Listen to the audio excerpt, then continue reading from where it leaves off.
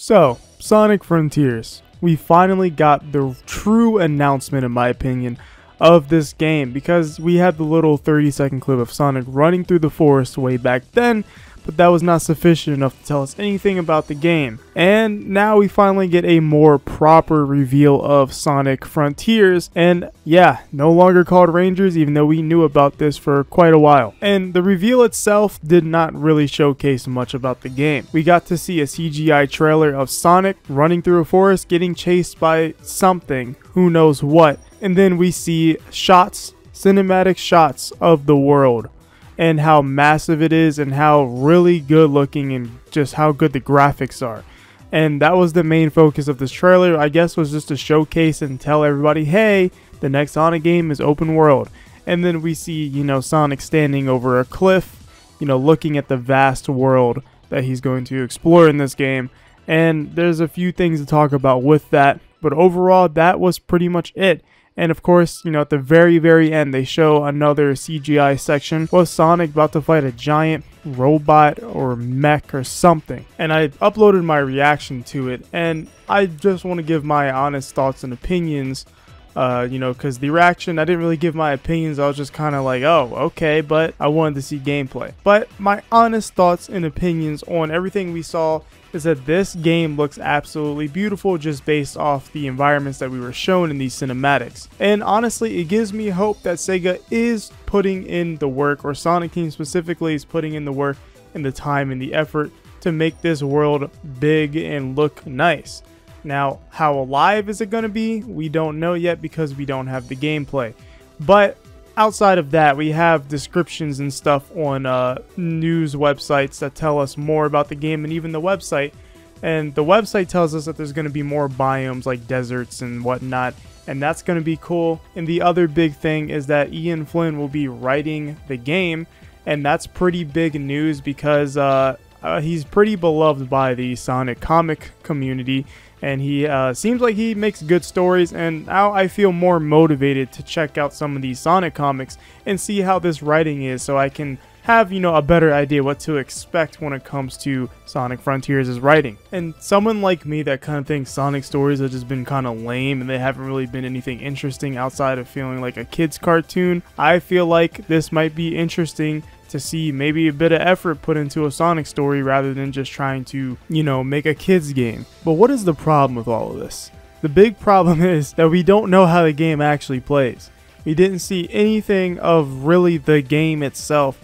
We saw in-game footage of the world and Sonic standing still, which could be a placeholder model because that is the Sonic Forces model actually, which a lot of people have realized. And we just haven't actually seen anything of the game from this trailer, and I don't know when we will. Now, some people can take this as Sega is not confident in their game, or maybe it can be taken the other way around. Maybe they are so confident in this game that they don't actually want to spoil that much of the experience of this game, and they're probably going to drip feed us little bit by little bit. And Sonic Forces' marketing kind of spoiled most of the game, because if I'm being honest, there's not much of game in there. So we kind of saw most of Sonic Forces through the marketing, honestly. I feel like almost every single level was shown off in marketing. But I hope they're choosing to take this slow and steady approach with revealing how the game is, for the other reason of it being a confidence thing, because they don't want to spoil the experience, and they really think that what they have is something to best be experienced on your own, probably why they're keeping it to a minimalist reveal.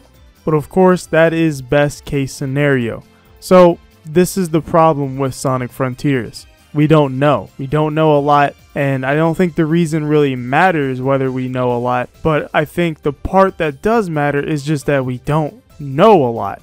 So it's really hard to say much about this game. I see a lot of people on the internet that are reacting to Sonic Frontiers in a very negative way, and I see a lot of people that are extremely hyped. And I don't think it's any problem to feel those kinds of ways about the game, but in my opinion, it doesn't make much sense going in either direction when we just don't know anything about the game.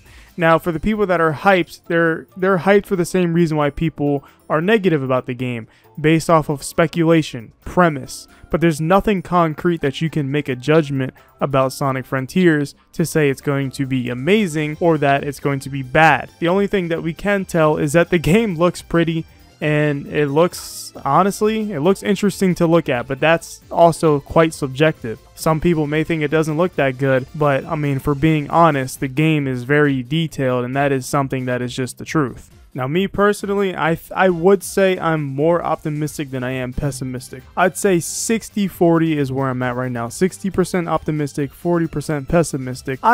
Based off of premise and speculation, I'm hyped for the idea that this can be a good game. Now, does that mean this trailer told me that? No. But that's kind of the point I'm getting at, is a lot of people are basing it off this trailer, which shows nothing. And I don't really think that's really anything to base it off of. You can be disappointed that they didn't show the gameplay. I think that's the biggest factor here, is that they did not show gameplay at all. And I feel like that is the biggest reason to be disappointed about this. Or maybe to some people this is a tease. Researching the internet, I've noticed that the reception to this game is very, very positive. And honestly, there's barely any dislikes on these reveal trailers that have been uploaded by the Sonic channel, IGN, and etc. And it's just been mostly positive. It seems like Sonic, to the outside view, has taken a W because of the Game Awards being shown, because of the Game Awards showing off the Sonic Movie 2 trailer and Sonic Frontiers. And it just overall looks like a big win. But if I'm being honest, it's looking like an even bigger win for the Sonic Movie 2. The Sonic Movie 2 by Paramount on YouTube is about at 5 million views, and I don't think that Frontiers has even broken 1 million yet on YouTube. But that might be a discussion for another video, because multimedia is becoming a big part of Sonic, and honestly that's a whole nother can of worms to get into right now. But overall, do I think you should be hyped yet? No, I don't think you should, because just in case it doesn't actually live up to what we want to see, you'll be very disappointed likely, or not, depending on how high you value that in your mind. But in my opinion, I think we just need to wait. And I don't also think you should be so distraught over Sonic, and especially, you know, when nothing was shown of this game. So I feel like there's nothing to be really mad about when it comes to Sonic Frontiers yet. So all in all, I think that we just need to wait for gameplay. And we need to be on Sega about seeing the game and how it actually functions, because that's the most important part of a game, is how does it play. But I'm not going to cap to you guys. There's a part of me that is pretty hyped, and there's a part of me that's pretty scared. But I just want to see this game do good. And I feel like I kind of have to be that guy that has to be like, well, hold on. Even though I myself deep down really, really want to be hyped, and kind of am. So I'm just letting you guys know. Hold on, we don't know. Sega could just mess up again, because we haven't had a great game in like 10 years. That isn't, you know, a 2D game. But it's literally been a decade since we've had a good Sonic game, in my opinion. Like a really good Sonic game. But anyways, that's going to be it. And I'll see you guys in the next one. There's going to be a lot more Frontiers to talk about. I'm probably going to have a lot to do this year. We have an entire year of Sonic Frontiers waiting. And obviously, I'm not going to just be talking about Sonic Frontiers. There's a lot for me to do, and I hope you guys are going to be around to see it all. But just in case you miss it, hit that subscribe button so you don't miss it. But that's going to be it. I'll see you guys in the next one.